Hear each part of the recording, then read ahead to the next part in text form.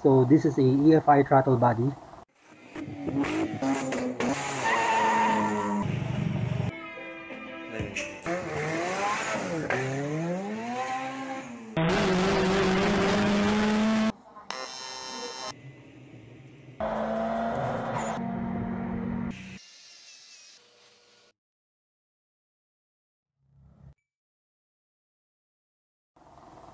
From a Mazda B6 and BP DOEC 16 valve engine.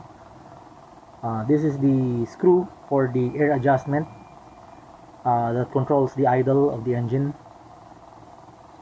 This is the only screw that you should adjust. This one only. This one never adjust the throttle stop. Do not tamper with this one. If in case this is tampered, it's a little challenge to return to its factory calibration. And I don't guarantee that the idle will be fixed. The tune of the engine will be back to its original state if in case this is tampered. Never tamper this throttle stop. I can determine if this throttle stop is already tampered. This is the throttle position sensor. Do not adjust this. Only tuners should adjust this. And this is the idle valve that is installed at the bottom of the throttle body. And this is another adjustment screw that you should not tamper with. You should not adjust that. It is factory calibrated also, and it's hard to return it back to its factory calibration. This hole is for the thermowax valve. Do not tamper that also. And this hole is for the idle valve. You will see here that the idle valve mechanism is very dirty inside, and cleaning that with ordinary procedures, I'm sure you cannot clean it perfectly. You cannot clean that perfectly because the access port for the idle valve is very small. Trying to clean it will just dissolve the dirt a little, and still it will settle at the inside of that port.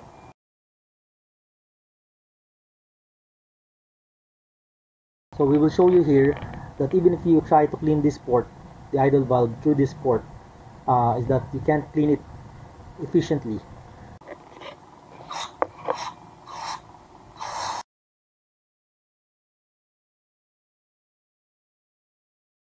So that's the problem when you try to dissolve the dirt inside. It will just dissolve a little, but a major part of the dirt will still remain inside. And I'm sure the dirt inside is very stubborn. The dirt inside cannot be removed so easily. It's like a paint already that is painted inside of that port.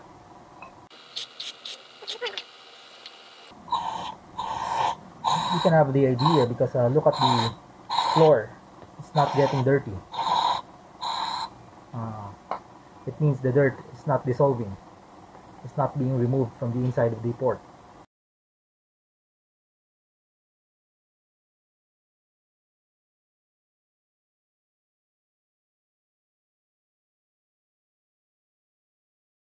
We will try to use the idle valve controller to imitate the function of the idle valve while it is being cleaned.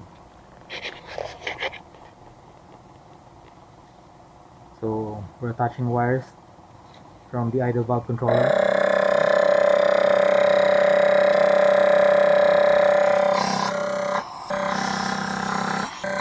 So using the idle valve controller, you can clean the inside better because the idle valve, the valve itself unseats from the valve seat.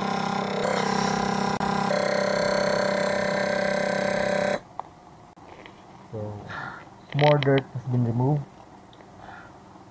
As you can see the floor, but still not a perfect cleaning.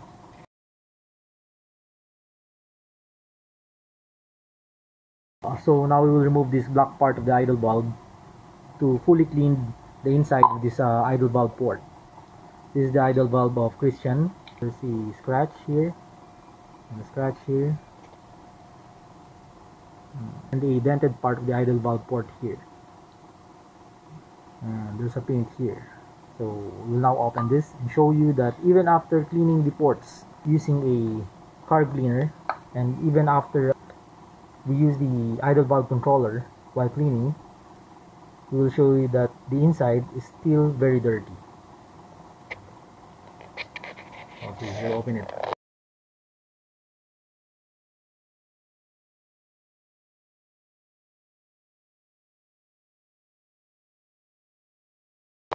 So we remove this black part of the idle valve, and we have a special puller for removing this.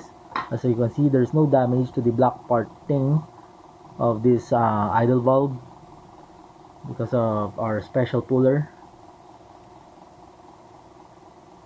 No damage whatsoever. Perfect removal. And here's part of the actuator. As you can see, after cleaning it a while ago, it's still dirty.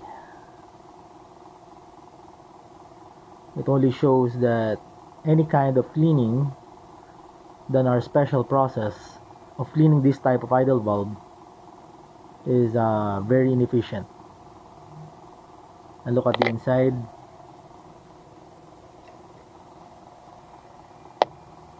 It's already corroded. And here's the counter spring. So you can see the inside of the idle valve. I don't know if it's clear in the camera. There, then I'll do. There are many white spots inside, and you can see that it's very dirty. It's still very dirty, even after cleaning it a while ago with the normal cleaning process of just spraying the carb cleaner or throttle body cleaner. And there's also a damage to the valve seat. On this type of idle valves, the valve seat is made of rubber. Usually, if the inside is corroded, and whenever there's a corrosion from the inside of the idle valve, usually the rubber seat will detach from its adhesion to the aluminum part of the idle valve. Aka na yung matulis, tuturo natin. There, as you can see, it's very corroded. Remember that corrosion in aluminum is of whitish color, not a reddish color just like this. This one is reddish because of just a contamination from the engine block to this one, because these two ports are coolant ports coming from the engine. It circulates the coolant to these two ports. There's no reddish or orange corrosion in aluminum. This is just a contamination. I don't know if you can see it, but the rubber part is already broken. And under the rubber part where this rubber thing sits clearly has corrosion.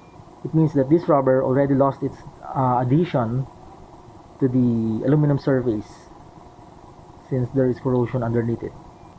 So this idle valve cannot be used anymore.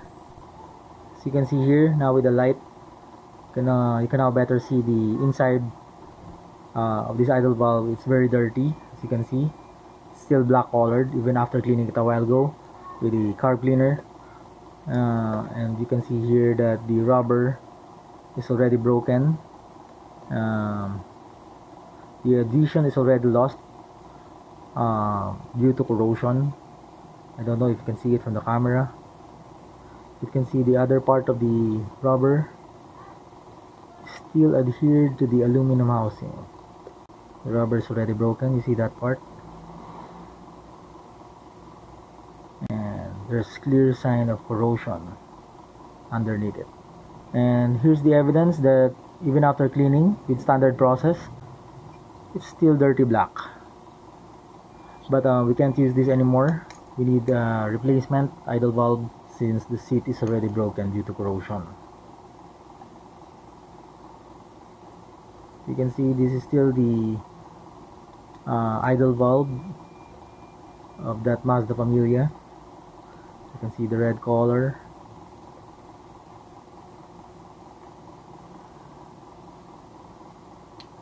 You can see still the original idle valve.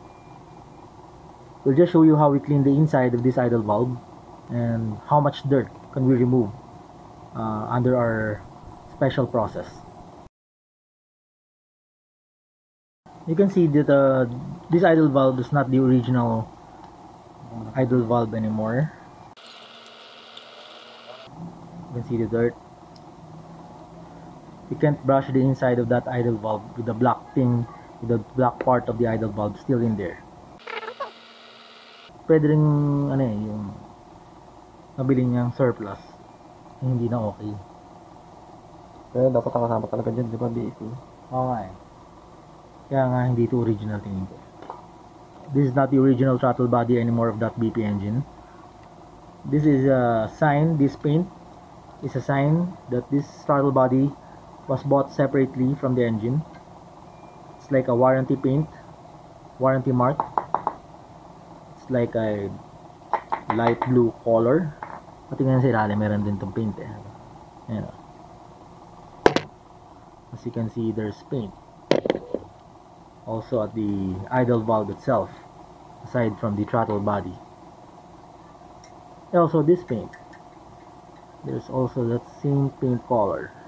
So I'm sure this was bought from a surplus shop.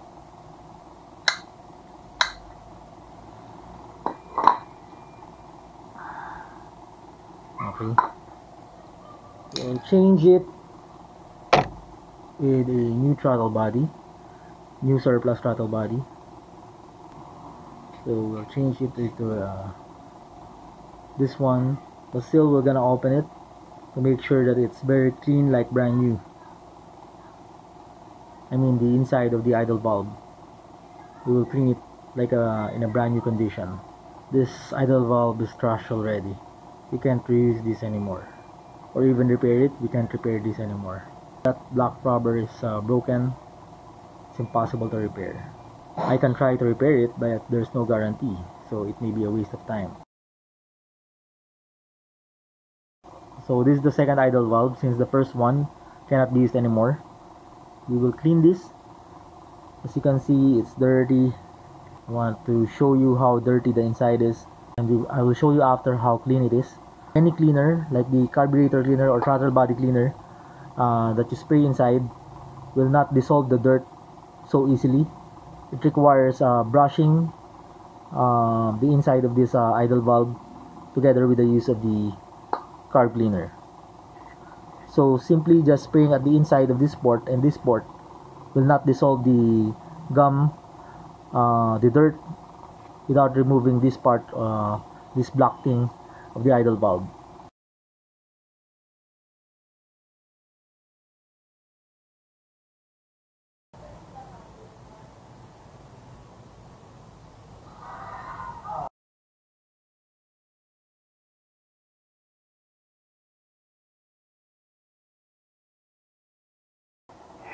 So now you can see here, after cleaning it well, it's very clean, like a new one. No carbon deposits, no dirt. It's like back to brand new condition. You can't clean the inside of the idle valve just like this if you just spray your cleaner over this port and this port. And you can see here that the rubber is intact. Also, there's no corrosion, unlike the first one.